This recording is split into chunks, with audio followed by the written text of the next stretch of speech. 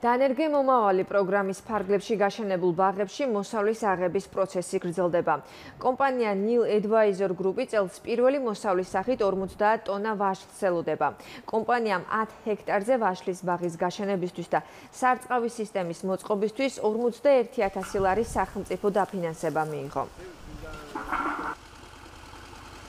ბენეფიციარმა სახელმწიფოს დახმარებით 10 ჰექტარ მიწის ფართობზე გააშენა ვაშლის ინტენსიური ბაღი. ამისათვის მან სახელმწიფო პროგრამა დანერგე მომავლის ფარგლებში მიიღო თანადაფინანსება საჩუქრად 51,000 ლარის ოდენობით. კომპანია ასევე სარგებლობს შეღავათიანი აგროკრედიტით 126,000 დოლარის ოდენობით, რაც მოხმარდა აღნიშნული ბაღის გაშენება გასარწყავიანებას. ანალოგიური ბაღების გაშენება ძალიან მნიშვნელოვანია რეგიონისთვის, როგორც ეკონომიკის განვითარების, ასევე ადგილობრივი მოსახლეობის დასაქმების დარგში.